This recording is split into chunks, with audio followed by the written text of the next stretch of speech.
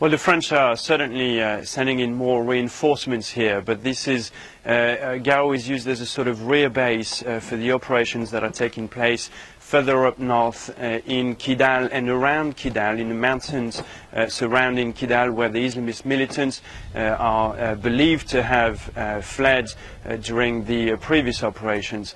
Now, what's happening in Gao is that the Malian army and the Nigerian army are deployed in town, and they are sweeping for potential booby traps and IEDs all around town after the Islamist militants fled.